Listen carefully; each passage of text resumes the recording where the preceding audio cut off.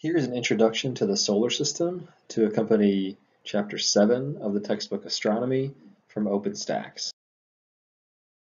So here's the solar system in one slide for the most part, and there's a lot to take in here. So let's just try to jump through it. What you're basically looking at are kind of the major objects of the solar system.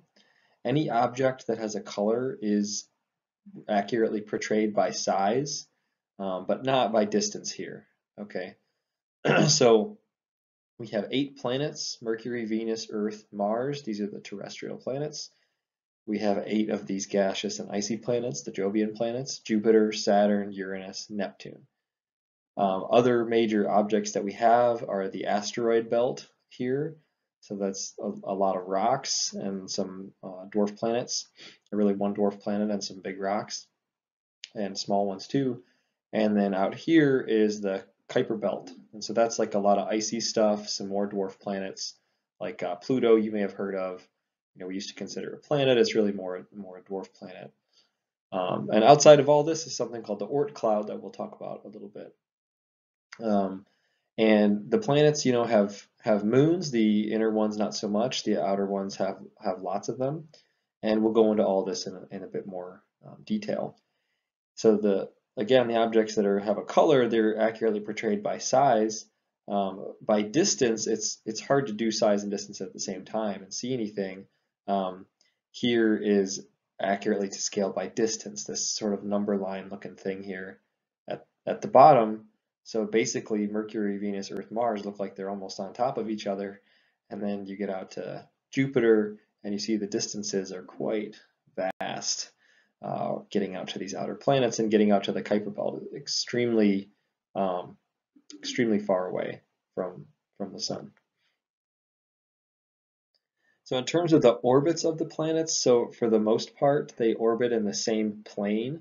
That plane is called the ecliptic, and pretty much everything orbits along that ecliptic. What you're looking at in these two GIFs, the left one, this is the inner solar system. So you're seeing Mercury zipping around the sun. Venus is the other one, kind of the inner one that's moving a bit slower, and then Earth and Mars have lines going to them. So these are you know, relative. You can scale their orbit time by basically saying, okay, one orbit for Earth is a year, and then you can figure out from that the orbits of these other guys.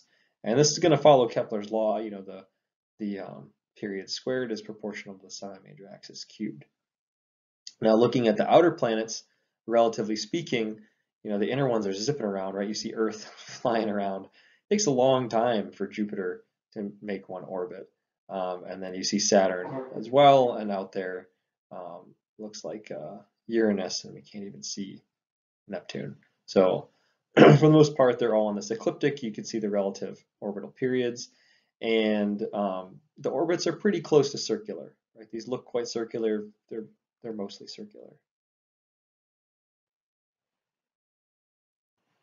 So the planets we can divide into 2 classes. So here they're shown accurately by size but not by distance. The inner ones, these are terrestrial, so the rocky ones. These are Jovian, which are gas and ice. And we learned a little bit about this in the introduction to star formation and introduction to planet formation. There's this thing called the frost line, and that's why your rocky planets are closer and your gaseous icy ones are further away from the host star, which in this case is the sun. So we're going to have a whole separate lecture on the introduction to terrestrial planets and a separate one on Jovian planets, but here's terrestrial planets in one slide. So these are also called the inner planets for obvious reasons. They're closer to the sun. So they're all inside the frost line. They're less than 5 astronomical units. So it's 5 Earth to sun distances from the sun. And because of that, they're made of rocks and minerals, and that gives them a density of, you know, on the order of 5 grams per centimeter cubed, your typical rock and mineral type density.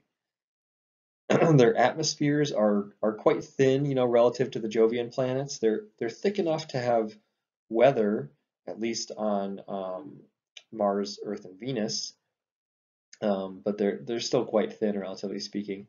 You know, interestingly, they're secondary atmospheres. So what I mean by that is the atmosphere on these planets was not accreted onto the planet. It wasn't formed, along with the body itself. So it wasn't like in the introduction to planet formation, we talked about, molecules sticking to make dust, dust sticking to make rocks, rocks sticking to make planetesimals, planetesimals sticking together to make planets, and then the Jovian ones then collect gas. The gas here wasn't collected that way. So the gas on the outer part of the terrestrial planets, this was by comet impacts bringing gas in, and by volcanic activity freeing gas from the rocks inside of the planet. So for instance, helium in our atmosphere is actually from radioactive decay of nuclei like uranium that are in the Earth's crust. And so then that makes part of an atmosphere. Mercury is an exception. Its atmosphere is actually formed by this. It's so close to the sun, energetic particles from the sun are blasting its surface and creating a little thin atmosphere by ablating the surface, which is kind of amazing. So Earth is the largest terrestrial planet in the solar system, and this is broken down by mass. You can see Earth is as massive as the other terrestrial planets combined. So the scales here might be deceiving a little bit. Earth is kind of the heavyweight out of these other ones. Venus is pretty large, but not quite as big as Earth. And Mercury is a little tiny mite, relatively speaking. The terrestrial planets don't have very many moons. Mercury and Venus don't have any. Earth has a pretty massive moon, right? The moon's pretty big. We'll talk about it next time, but it's probably a captured planet.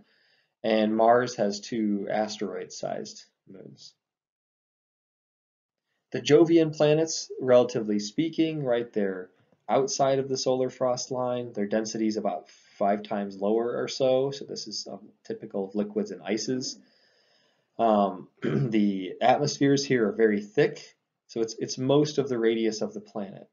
So here you can see our Jovian planets. That brown sphere at the center, that's the core, that's the rocky stuff, and all the rest is gas for Jupiter and Saturn, and gas and kind of ice for Uranus and Neptune.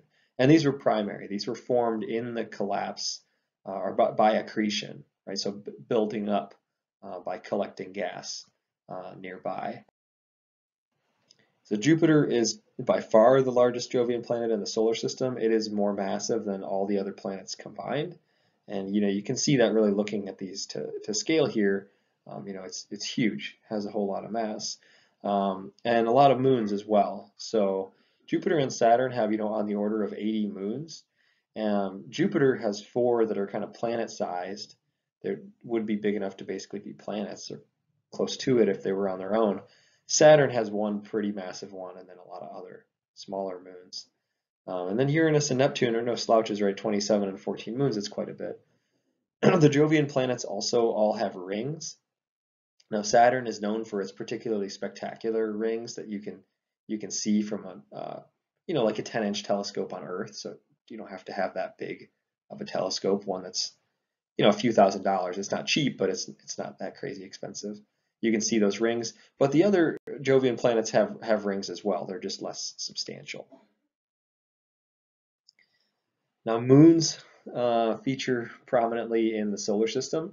There's a little over 200, and as we just mentioned, most of them are for the Jovian planets, and they're shown here to scale. So you can see the Galilean moons. These are the 4 major moons of Jupiter. These are huge, right? They're all bigger than our moon. Titan on Saturn is another significant one just because it's so large, again, much bigger than our moon, on the order of the size of the Galilean moons. Neptune has a pretty big moon called Triton. It's bigger than Pluto, right? So bigger than this dwarf planet, so that's pretty significant. And there are many other ones. You see lots of these are kind of just big old, sorry, those are asteroids, but a lot of these are just kind of big old rocks that aren't even really spherical. Many are spherical, and you have some that kind of look like the Death Star, especially this moon of Saturn called Iapetus, where you see these big impact craters that give that kind of cool look to them. So a lot of different moons in the in the solar system, and most of them are rocky, though not necessarily all of them. Other major feature in the solar system are the belts. So in between the terrestrial planets and the Jovian planets is the asteroid belt. And so these are basically rocks that didn't themselves form a planet. And we'll talk about how they formed in next week's set of lectures when we talk about the origin of the solar system. But in any case, you have lots of these rocks, and some of them are pretty big. So tucked in to the asteroid belt here is a dwarf planet called Ceres that is rather large, and had it cleared its own orbital path, it would be considered a planet, but it did not. It's stuck in this stuff. You also have this cool set of rocks that are at these different locations, these 3 different locations from Jupiter. These are called the Trojan points is how I've learned them, but they do have different names. We'll talk more about those in the terrestrial planets lecture and in the origin of the solar system lecture for next week. Much further out is something called the Kuiper belt. So while the asteroid belt is comprised of dust and rocks, the Kuiper belt, these are ice chunks and ice balls, and some of them are very large, right? So you have, dwarf planet-sized objects, big balls of ice, that didn't themselves form a planet. So they're all they didn't clear their own orbital path. They're all kind of in this neighborhood, very, very far from the sun. So you're talking about 40 Earth to sun distances is how far out this thing is called the Kuiper belt. Now moving even further out is the Oort cloud. So this is extremely far from the sun. So the horizontal distance here is a logarithmic scale. So the heliosphere, this is basically where the interstellar medium is impacted by the sun. There's a significant enough radiation pressure. That's like 100 Earth to sun distances out. And we have a space probe that is just now finding the edge of this. That was launched back in the 70s.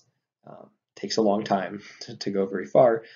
So probably before most people who are listening to this were born, this thing was launched, and it's now finally near the edge of this part of the solar system.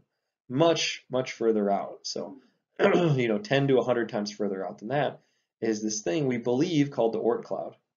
Now, it is a hypothetical object. We can't directly observe it so far because it's made of a lot of little small things that are hard to see. They don't produce their own light, and they only reflect light from the sun, and this far away it's very dim. So it's inferred by other pieces of data, one of them being comets. Where do some comets come from? But anyhow, this is a huge, basically, collection of ice chunks, and there's a disk and then a spherical shell that is thought to be in the outer reaches of our solar system. So quite far away, and it's kind of neat. Now, just to round it out, we'll talk about a few more things in the solar system. So comets and meteoroids. So a comet, this is an icy object that has originated from somewhere in the outer reaches of the solar system, so the Kuiper belt or the Oort cloud, and the orbit is highly eccentric. So it's not, close to circular at all. So here's the sun. That's going to be one focus of an ellipse, and these comets follow these elliptical paths. And some of them that are in the Kuiper belt have centuries periods, and then you have ones in the Oort cloud that have even much longer than that, tens of thousands of years. And when you look at a comet in the sky, you usually don't see it when it's far away. You see it once it gets close enough to the sun. The dust tail, so this is just dust kind of flying off the back of the comet, that finally reflects enough light that you can see it. And then there's a second tail called the gas tail that's always pointing directly away from the sun, and this is the photon pressure from the sun is blasting material off of that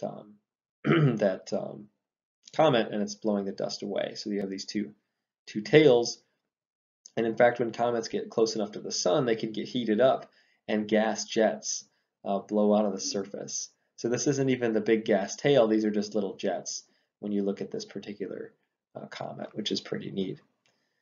So meteoroids, these are different objects. So the comet is an icy object. The meteoroid is a rocky or metallic object. So you can guess this is originated from a different place in the solar system. So for instance, it can be an asteroid or a chunk of an asteroid from the asteroid belt. It can be a chunk of a comet in principle, though most of them are going to be rocky or metallic. They can also be produced from a planet impact. So you can have some asteroid or very large meteoroid hit the surface of the moon, for instance, and hit it so hard that it blasts rocks into space. So the meteoroid, this is really something kind of floating out in space. And then once it enters our atmosphere, we'd call it a meteor. And when you find it on the Earth, that's a meteorite. So it's just the three sort of life phases of this rocky object. And these are much smaller than asteroids. So within your average asteroid anyway. So meteoroid, you know, something like centimeter to meter size. And that is it for this introduction to the solar system for Astronomy 1000.